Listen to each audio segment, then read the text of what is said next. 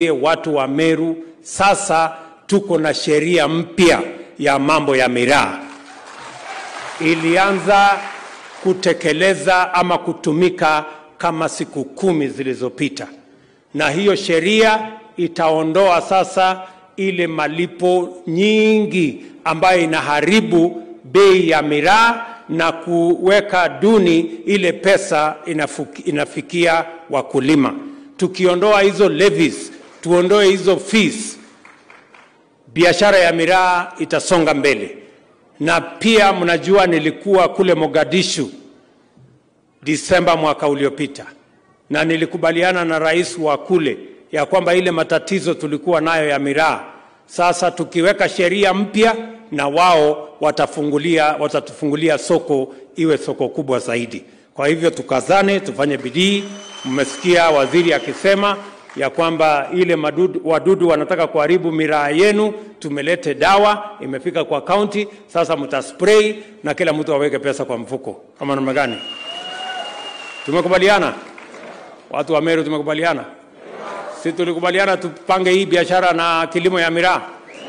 So hiyo maneno yote tumeshapanga pamoja na hawa viongozi wenu, na sasa mimi nawatangazia we have new regulations, we have new legislation on the conduct, the production, the marketing and the sale of miraa in Kenya that eliminates fees, unnecessary levies, and make sure that it benefits more the farmers of miraa in our country. Tumekubaliana jameni? Mwisho kabisa, mimi nawapongeza watu wa Meru. Niliwaambia tutaweka Hustler Fund. Saa hizi kupitia kwa Hustler Fund tumekopesha pesa bilioni 26. Na watu wa Meru, nyinyi ni mashujaa wakubwa. Kwa hiyo bilioni 26, watu wa Meru wamekopa milioni 835. Na nyinyi ni wangwana, munalipa hiyo pesa. 68% ya watu wa Meru wamelipa hiyo pesa kwa muda ile ilikuwa inatakikana. Mimi nataka niwatangazie sasa tutaenda kwa awamu ya pili kwa wale ambao ni wafanyabiashara. Sasa tunatengeneza hazina mpya ambayo sasa ita benefit wale ambao nyinyi ni wafanyabiashara. Ile ya kwanza ilikuwa na ya watu binafsi, ile unakopa peke yako kwa simu.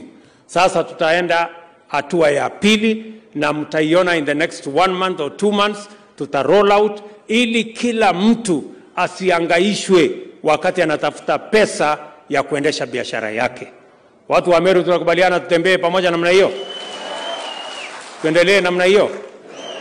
Mimi nataka niseme nikiwa Meru ya kwamba tafadhali viongozi, mimi najua kuna viongozi wanajaribu kusukuma mambo ya viongozi hata baada ya uchaguzi. Mimi nataka niwaambie viongozi, jameni, hawa wananchi ni watu wangwana sana. Waliamka mapema, wakatupigia kura tarehe 9 mwezi wa 8. Na tulikubaliana ya kwamba tukimaliza uchaguzi tunapanga mambo yao ya maendeleo. Haiwezekani ya kwamba baada ya uchaguzi miezi 6, 7, 8 bado tunataka kurudisha hawa wananchi kwa mambo yetu ya viongozi. Mimi nawatangazia, mimi sitakuweko katika hiyo mpango ya kuendelea na mambo ya viongozi. Mimi kazi yangu sasa, nimeajiriwa na hawa wananchi niwapangie barabara zao, hospitali yao, mambo yao ya kilimo. Hiyo ndio kazi mimi nitafanya. Ile ingine itafanywa na wengine. Ama mnataka niendelee kuongea mambo ya viongozi kwa hii dunia? Tuvange mambo ya viongozi ama ya wananchi? Mambo ya maandamano ama mambo ya maendeleo? Sijui kama wanasikia ama nitasema vile Biblia inasema, na wale wako na masikio wasikie vile wananchi wamesema. Mwisho kabisa, mumeniambia kuhusu mambo ya stadium.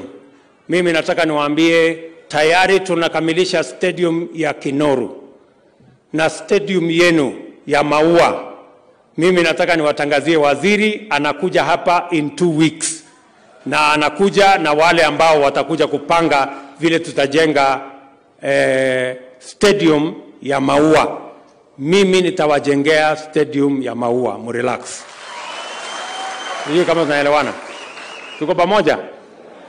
Na mimi nataka niulize, unajua ile stadium ya Kinoru tuta hand over kwa county government. Ile matatizo tulipata kwa hiyo stadium ni kwamba watu wenye walikuwa wanaendesha siasa walikuja wakaingiza magari wakakanyaga ile tatan tulikuwa tumetengeneza pale, hiyo tatan ikaharibika. Mimi nataka niwaambie ya kwamba hiyo kazi ya pale ya Kinoru Stadium nitamalizia in 2 months, nitakuja ni hand over kwa huyu governor. Sasa mkipeleka huko magari tena kwenda kuharibu, sasa tutakutana na nyinyi. Ama ni aje? Si ndio? Kama wewe ni mtu unatafuta rally, peleka rally kwa kiwanja. Pale kama unataka kwenda pale, weka gari nje. Utembee na mguu na uendelee na mkutano. Mimi vile vile nataka niwaeleze ya kwamba sehemu hii mimi naelewa ya kwamba bado tuko na matatizo ya insecurity ama kukosekana kwa usalama. Na nimemwambia waziri wetu Profesa Kithure Kindiki anaelewa sana. Amekuwa na changamoto mbili. Shida ya kwanza ilikuwa ni mambo ya terms of service ya askari wetu ambao ni wengi ni wakujitolea na wengi wanahatarisha maisha yao. Tunakamilisha ile mambo ya terms and service. Nitapata report hivi karibuni ya vile ya kushughulikia askari wetu ndio waweze hakikishia ya kwamba kuna usalama wa kutosha. Ya pili, hatukukuwa na equipment ya kutosha.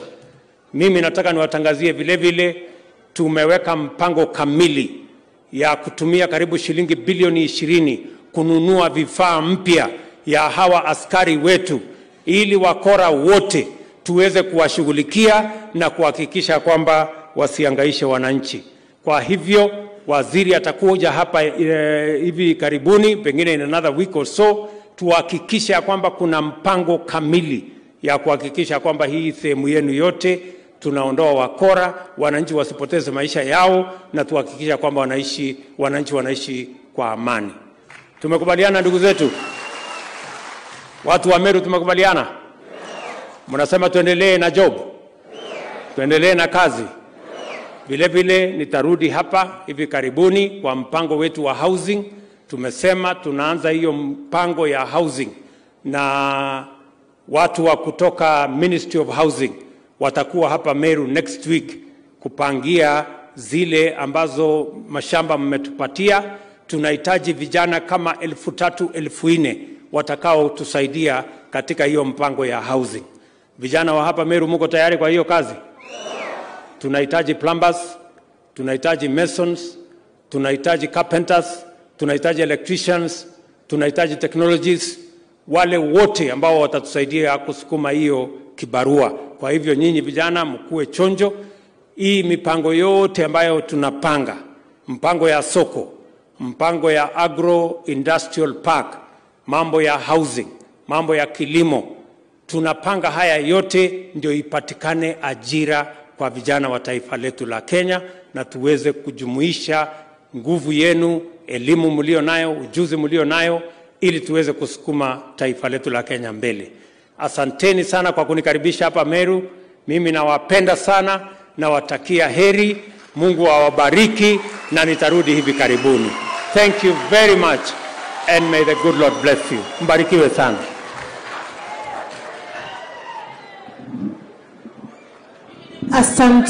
Asante tena sana Mheshimiwa Rais kwa ruhusa yako. Tafadhali tutulie sote tupate